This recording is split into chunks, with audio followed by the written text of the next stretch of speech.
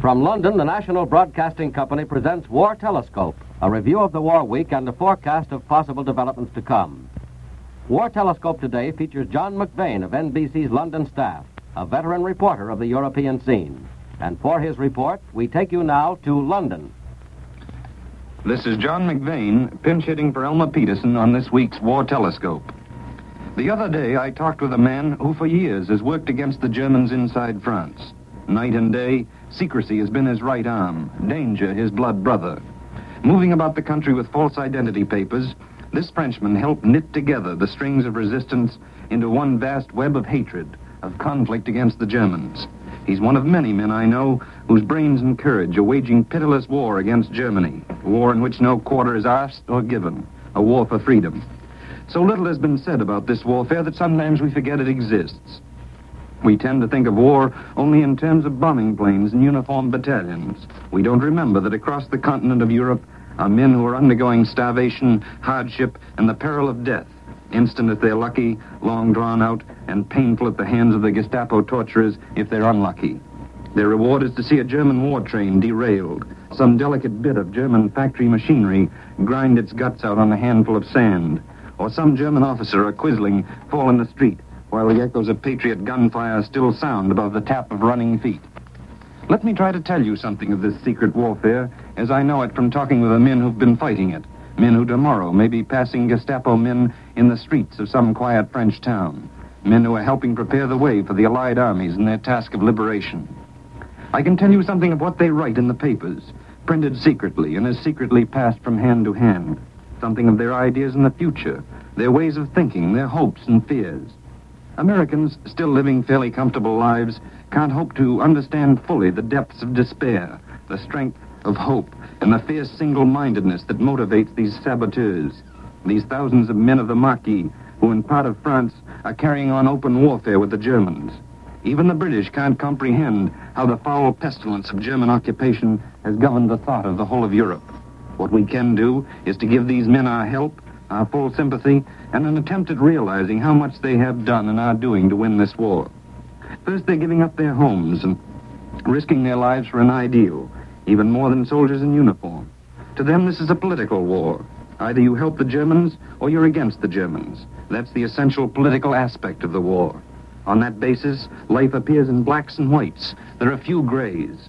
The socialist, the communist, the monarchist is judged only by his enmity to the Germans. The Darlans, the Lavals, the Petins, and the Puchers, men who in peacetime party and program would be widely separated, are lumped together now as equals. They help the Germans, they must pay the penalty. On the side of the patriots, there is wide agreement. Conservative right-wingers who've given up home and fortune to devote themselves to freeing their country think like and work with the men of the left, the disinherited who have only their chains to lose. After the war, there'll be a return to party politics. Men are bound to disagree on the best road into the future. But for the time being, the union of effort is complete. It may be that never again will the gulf between right and left become so dangerously deep as in pre-war France. Men who've shared such dangers together can never again look on one another entirely as strangers. The great gulf will lie between those in France who actively helped the Germans and those who took the straighter path. There'll be little patience with the big industrialists who made money out of the German occupation, or the little functionaries who helped organize and staff the Vichy puppet state that worked for Germany. The Frenchman I was talking with the other day said the saboteurs may frighten those who look on the people as a dangerous and turbulent animal. The rest of us need not worry. Europe will purge itself of its traitors, and we may find new ideas, new methods, spread like wildfire across the continent. But the result should be a healthier and saner Europe in the world framework. The spirit of no compromise with the Germans or their French henchmen is a strong one. You've heard that the resistance groups are demanding the punishment of Monsieur Pucher, former Minister of the Interior under Petain and now a prisoner in North Africa. If you were to read the underground papers smuggled out of France, you'd realize that most of them demand that Pucher answer for his misdeeds. One paper, La Vie Ouvrière, says, for example, on October 22nd, 1941, at Chateaubriand, 27 hostages were assassinated by the Boche. The list was drawn up by Pucher. The next day, 50 hostages were shot at Bordeaux. The same men picked them out, and the composition was the same: workers, communists, and trade union men. Toward the Germans, the attitude of the French resistance is no less clear. The hatred that Germany has brought to most of Europe is a lasting and bitter feeling. The shooting of hostages, the imprisonment of so many French men and women, and the forced labor inside Germany are seeds that will reap death for the Germans in the end. The French underground press passes around reports of the treatment Germany has meted out to Frenchmen. For instance, in the secret paper Liberation, you can read an account of the German camp of slow execution at Auschwitz in Upper Silesia, where 10,000 French men and women are waiting for death. Living on only a little soup and bread, says Liberation, the French are being used in construction work 14 hours a day. 3 toilets must do for 1,500 internees. Clothing can never be changed. Prisoners living in foul conditions have lost from 40 to 50 pounds apiece. Among the women are 26 widows of French hostages shot for the Germans. Knowledge of these things bites deep into the French soul and strengthens the men who strike silently at night against the German grip on France. From one communiqué of the French resistance organization that relates to only one section of the country, let me give you a few examples of the work that goes on night and day. French resistance blew up a railroad bridge at Pau, stopped traffic for 15 hours. At Lourdes, 6 freight cars of iron ore were blown into the river and the line broken for 8 days. At Saint-Étienne, a locomotive was blown up on the turntable. A locomotive and 17 freight cars were destroyed at Pierre on the Chalon-Dole line. At Lyon, a hotel requisitioned by the Germans was attacked. The hotel was so badly damaged that the Germans evacuated it. 1 German was killed and several wounded. At Toulouse, 2 German soldiers were killed. A French patriot was guillotined, and the same night, French resistors killed a German colonel as reprisal. A notorious French spy, an agent of the Gestapo, was attacked in his home. The spy and 2 of his comrades were killed and the house destroyed. And so it goes, a long, detailed list of what happened in a few days in one section of France. Yet all is not violence, certainly not thoughtless violence. The French resistance organization is discussing and thinking about the future in intelligent fashion. The study committee of the resistance groups is putting out political monographs that are worth serious consideration by political students.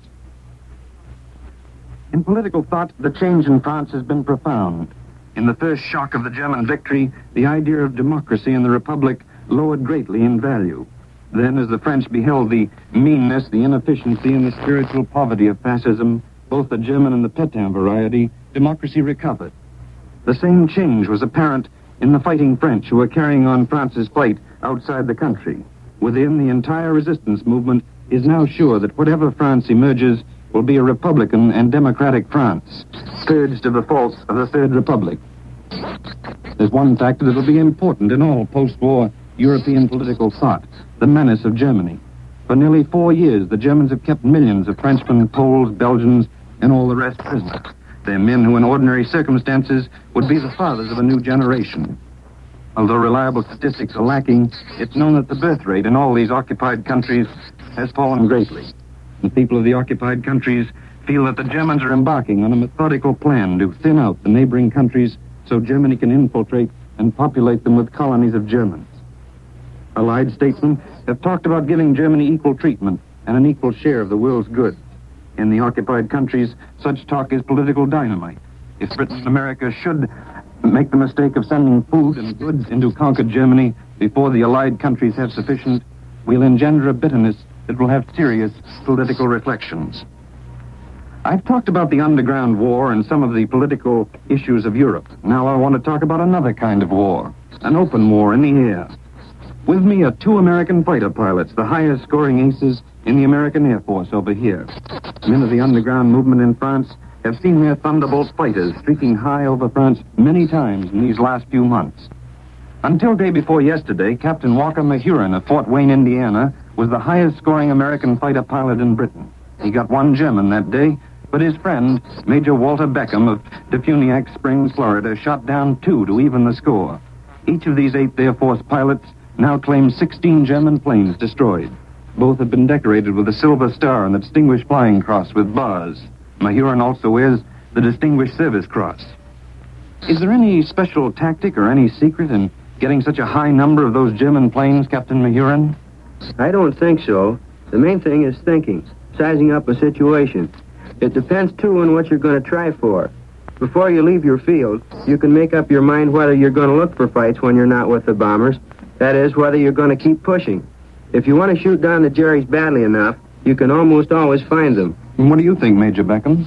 I think it's mostly a question of getting on their tails and firing so close that you don't miss. You don't have to be a great shot if you get in close enough. Did you two officers know each other at home? No, we met over here. One of the first times was when we both went to Buckingham Palace to have tea with the King and Queen. That's pretty interesting. How did you like it? Swell. Use any superlative you like about that. The Queen has a smile that says, "Come on right in and put your feet up on the chairs." I know there's a good deal of rivalry between you two pilots. Do you work together? Well, no, we're in different groups, but usually they use our two groups together in escorting fortresses and liberators on their bombing missions. We can check up on each other, though. I know I always read Beck's combat reports, and he reads mine. Of course, we read all the combat reports for information on any new wrinkles that Jerry may be trying. But maybe I read Beck's reports a little more carefully than the rest. Do you usually fly high cover for the bombers? Most of the time, but once in a while we come down and shoot up a German airfield on the way home. The lower you go, the more Jerrys there are in any hunk of sky. Once I was coming home in a formation of 8 planes. We dove on a German airfield and shot up a plane on the ground and the buildings. And those airfields are usually stiff with anti-aircraft guns, aren't they? Did you get shot up? Don't forget we were diving on the field at something like 500 miles an hour. They were shooting at us all the time, but we went right low across the field.